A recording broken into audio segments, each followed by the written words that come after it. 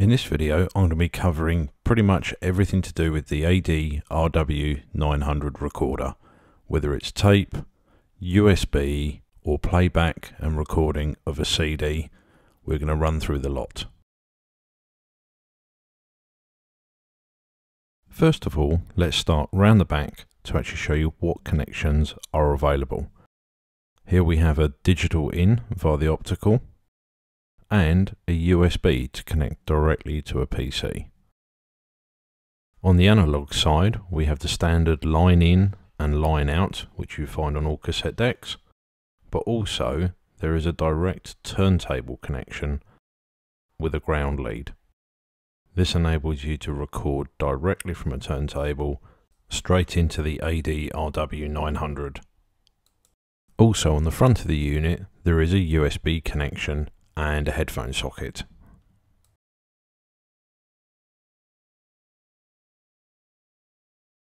First, let's cover what we've actually got on the tape deck. It's auto reverse, so you can play in both directions without having to turn the tape over.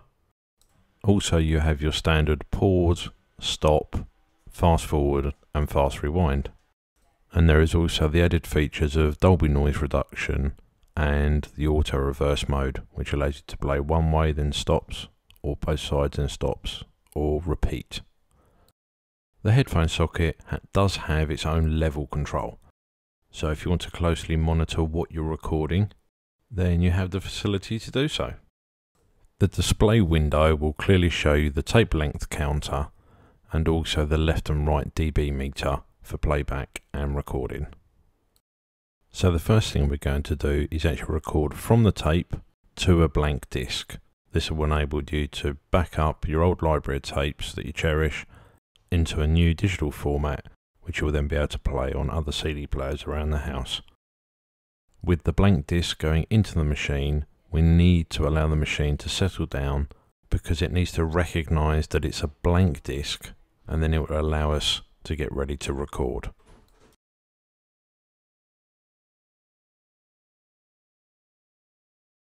Now the CD recorder has actually recognised that there is a blank disc inside, we're ready to record from the tape. Firstly, we need to actually set up the source that you actually want to record onto the disc. So just by hitting the record button, it will actually tell you to select source. You scroll through to tape, hit record, and it will put the unit into an automatic record pause state, ready to go. And then it's just a simple case of pressing record again, and it will actually start to transfer the information off the old analog tape onto the blank CD. You can also manually add in tracks as the CD's burning, or alternatively, it will actually look for silent areas. An extended silent area, it will automatically add the next track into the system. Another thing that you need to be aware of is the recording volume. Try to keep the bouncing meters below 0. This will prevent distortion. Failure to finalize the disc may result in the disc being unplayable in other CD players. If you wanted to, you could also copy a CD onto analog tape. There's probably less need to do this nowadays, but the function is still there for you. The AD-RW900 also has the ability to play back music files from a USB stick. There is also the ability to pull off the metadata. So as you can see on the display, I have actually playing an audio book called The Dark Side of the Sun by Wilbur Smith. Another benefit of the USB port is the fact that you can record from the tape directly to the USB in MP3 mode.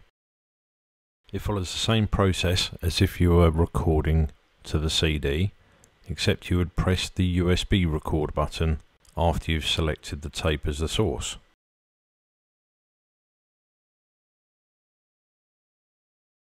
Once you've selected the source, it's a simple case of just pressing the USB record button. It then needs to prepare itself, as you can see on the display, and then shortly after, giving you a real-time count on the right hand side and then the tape length on the left.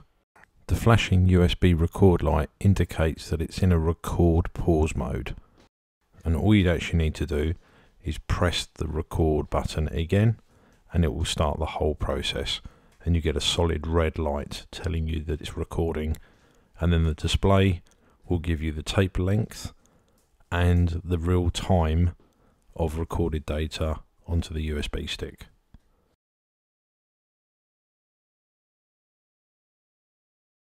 Last but not least, the AD-RW900 has the ability to back up your CDs to USB.